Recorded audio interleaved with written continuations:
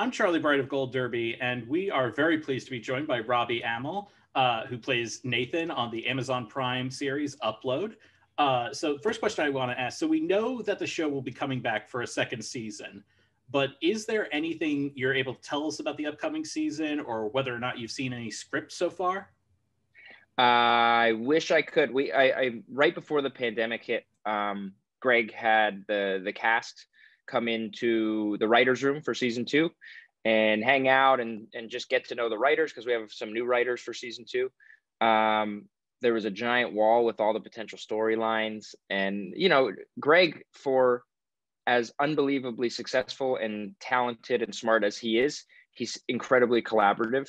And even from season 1, he had myself and the rest of the cast in and wanted to know what we thought about potential character arcs and storylines, and what we liked and what we didn't like, and what we were excited for and where we thought the show was going. So he did it again for season 2. So I wouldn't dare tell you anything, but I'm really excited about where they want to take the show. I believe we have table reads coming up within a couple weeks. We're trying to schedule that with. I'm currently shooting Resident Evil in Toronto on nights, so it's a little weird to try and figure out when we can hop on Zoom and read some scripts. But myself and the rest of the cast is really pumped. So I understand that you're not able to say anything specific, but are there any aspects of the show that from the first season that you hope get explored more thoroughly in the upcoming second season? I mean, I love the relationship between Nathan and Nora. I love working with Andy. She's so charming and so talented and so real. It'll be interesting to see where that goes, because they've kind of left at such a weird place. She's gone and he's in Upload with now his ex-girlfriend, or maybe not ex-girlfriend. She's still kind of she's still very much in the picture. And the other thing is, Allegra is one of the funniest people I've ever met. The only reason she gets away with saying some of the things she says on the show is because she's so actually sweet in real life. So I'm really excited to keep exploring that kind of triangle and working with the two of them. Kevin is hysterical. Zainab's so funny. The cast, we all got really close really quick, and you never know what you're going to get with the people you're working with. And all of us have stayed very much in touch, especially through this pandemic, on our group chat. And we're all just really excited to get back to work and get to just kind of play and see what we can make work, and see if we can make each other laugh. You brought up your co-star Andy Allo, and the chemistry you have with her really helps make the show work as well as it does. And what I was wondering is, how do you go about building that kind of relationship with someone for a program like this?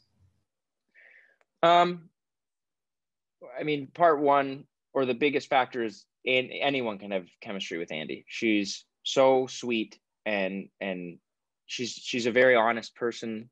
She's very kind. She's very smart, and she's just unbelievably talented. The second part, which was really lucky for us, was myself and Andy got to know each other as Nathan and Nora got to know each other. And so our relationship as friends, got to kind of mirror our relationship on the show. The other thing is, the relationship isn't supposed to work on the show.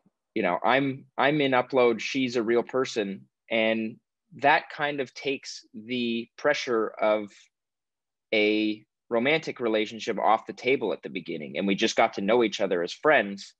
And then it became something more than that. And Greg is so good at writing these real, natural, beautiful relationships between people, whether they're friends or romantic leads.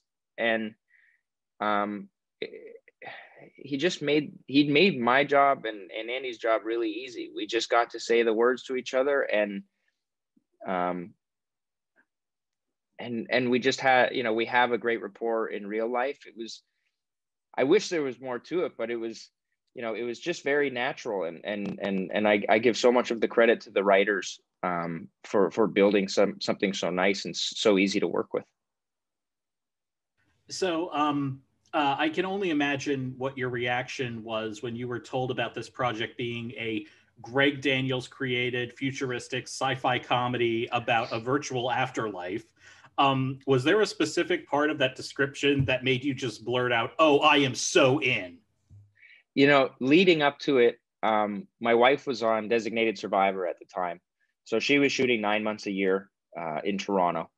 And I had done the network TV thing before, and there's nothing wrong with it. It's an amazing job, and it is very financially lucrative, but it's all of your time. So, you know, I knew that my wife and I wanted to start a family in the near future. And if I was on a 22 or 24 episode show per year, and it wasn't shooting the same places, or even if it was, we just wouldn't see each other that often, if at all.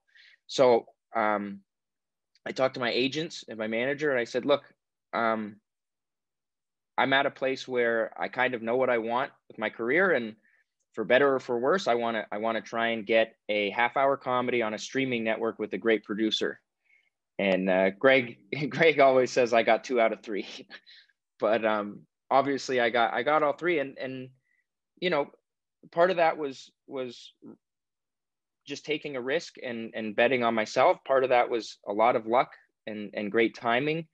I remember getting the audition for it and going in, and I met with Greg, and I was the very first person to read for it. He had watched The Duff with his daughter, and he thought I would be right for the role. And I mean, I got the call, and I was like, I'm a huge fan of Greg's.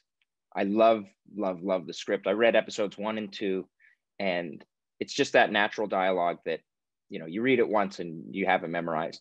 And I went in, and Greg sat me down. He's like, let's talk before you read. And I chatted with him for about 10 or 15 minutes. And then we read the first scene and we read the second scene. And he said, okay, I want to get you another scene. And he grabbed me another scene from episode 2. And I cold read that one. And he's like, I want to get another one. And he grabbed another one from another episode. And he's like, all right, hold on. I want one more scene. And he grabbed it.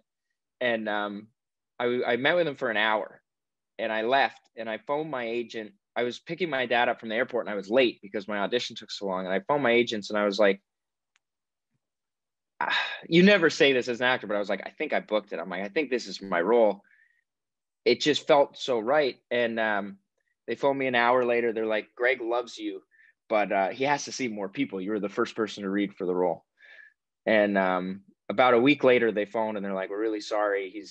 They've decided to go in a different direction. And I was like, oh man, like I really thought this was the one. And a month later, it was the day before Thanksgiving. It was the Wednesday before Thursday Thanksgiving. My agent phoned. He was like, uploads back. You're going to screen test on Monday. And I went in, and I thought it was gonna be like me and like 6 guys. And Greg's like, hey, you were the first person to audition for this. It would be really cool if you were the last. And I was like, yeah, that would be really great. And luckily I ended up being the guy. But you know, so much goes into finding the right project, and there's so much luck involved. And I'm so grateful that I was kind of the guy, and that Greg was willing to take a chance on me. And then we shot the show, and you go, I hope it works. And luckily it was a success. Tell me, I was wondering if you could tell me about where is it that you shoot the Lakeview scenes, especially like those exteriors, because that is just like, I whenever we're allowed to travel again, I think that's one of the places I just want to go to. I don't care where it is. I just want to go. So any of the big wide exteriors that you can't see, that you like, the establishing shots that you don't see us in, is at a resort outside of New York.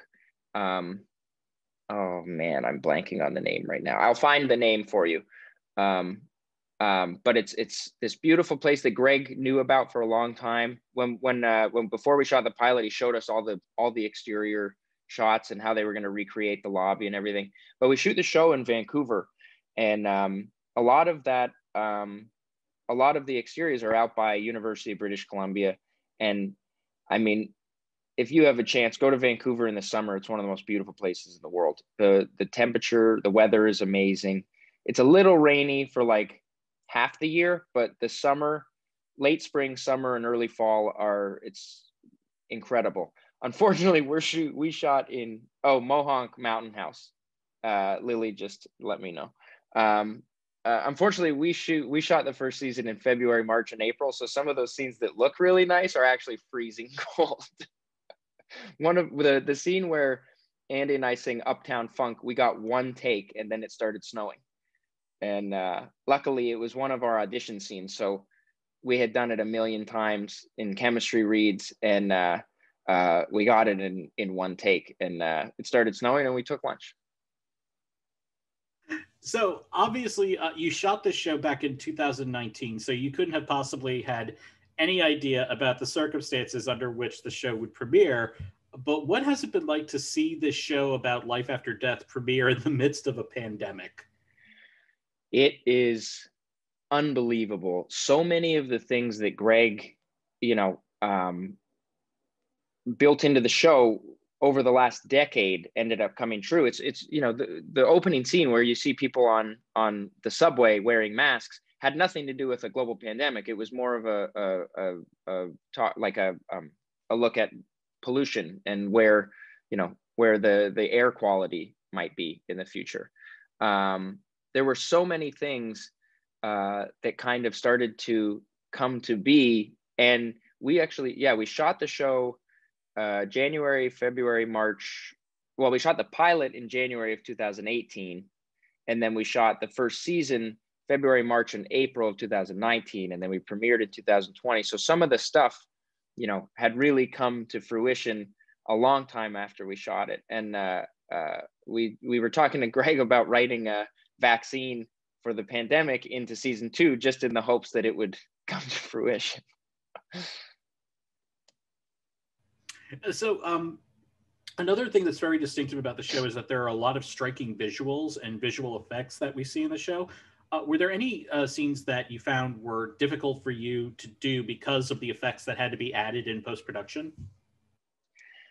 I'm pretty lucky in that, having been on the Tomorrow People and The Flash and Code 8, all of these sci-fi projects, which I'm a huge fan of, I felt very comfortable with all of the green screen and the visual effects side of things. I enjoy it. I think, you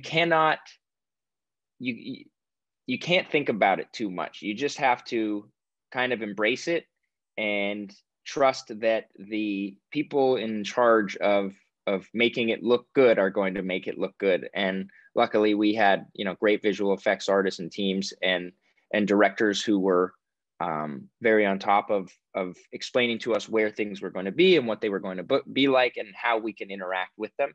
So, we were just lucky in that we had great people who were very talented and very smart around us.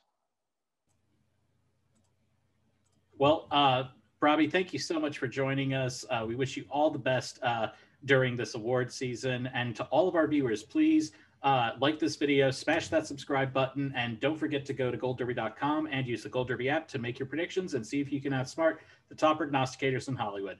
Thanks so much, Robbie. Thanks, Charlie. Nice talking to you.